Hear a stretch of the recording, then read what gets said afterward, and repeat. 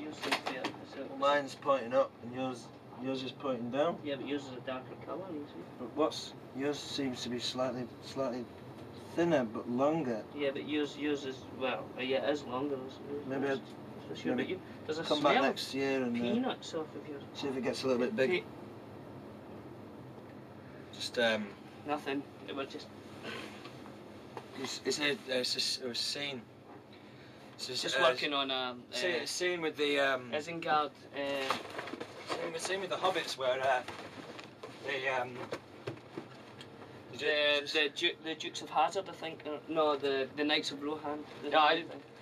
Pippin's thing gets infected and there's no doctors, of course. So I have to operate. It's all down to Mary. You can cut that out, hey Hayley. Yeah, we'll just start from here. Whee! Hey! Just a normal day at the office, Hayley. Welcome to Merry and Pippin captured by orcs / Urukai. Do you want to start? Yeah, I will do if you want.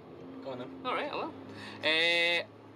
At the end of the first movie, or I think first book as well, that's Merry and Pippin, get captured by the orcs and taken to on the way to Mordor.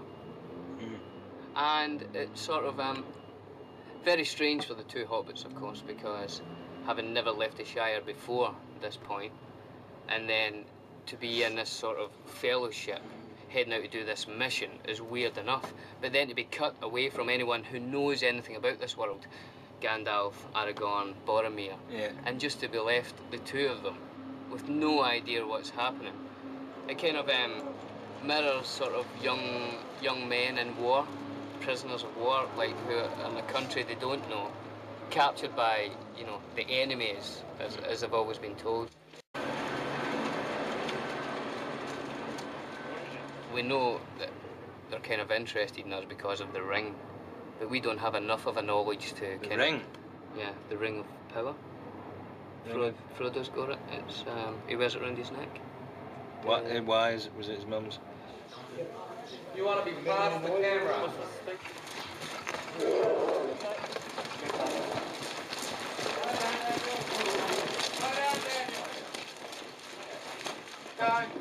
It's my new assistant. I'm sick of walking, so I employed him to take me back and forward. Mary gets hit by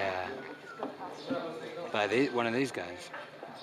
Unconscious for the whole run, which just kind of adds a bit of drama for the audience because they're quite keen on making it look like Mary could be dead or could be really badly injured. So it just kind of scares the audience into thinking that something really, really bad has happened. These guys are all pussycats.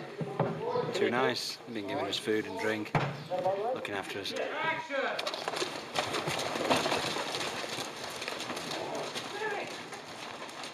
We don't see Elijah and Sean as much as we used to. We started off pretty much doing 2, maybe 3 months with them every day.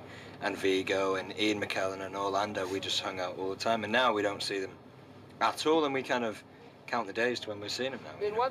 So that's why we spend our days comparing chest hairs and Todgers. And Well, I've got a new one. You got a new chest hair? Yeah. Oh, 137. Isn't it a cracker? What was your favourite one, Bill? 14? No, there's the bugger. Look at him. Look at the length of that. That's a cracker. Whoa. That one's for my mum, that one. Welcome to an adventure into exotic and far-off lands.